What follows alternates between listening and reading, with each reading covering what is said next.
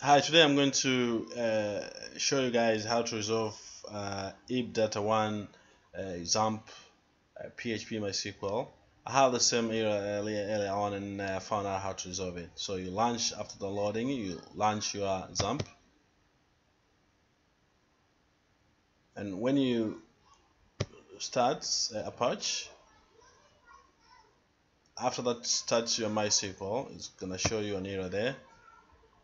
It's gonna give you this error here. So what we do is we come to logs,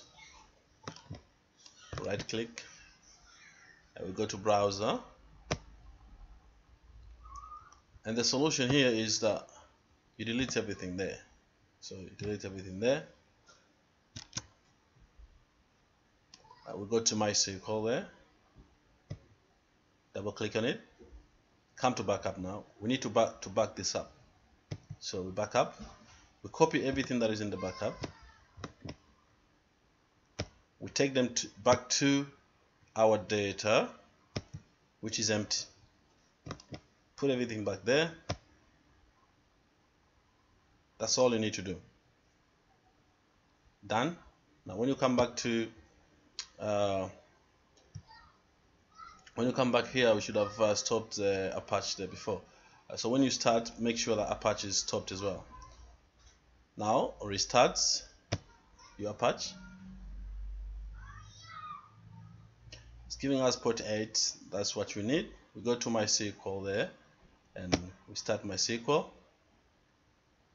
and there we go. You can see that the error has been resolved. So it's giving us 336 port. Now we go. I like to go on the Firefox. So go on your browser. I like to go on Firefox for me. Gives me what I want. And then we localhost PHP my admin there. Enter. Voila, there we are. Yeah, we can start. We can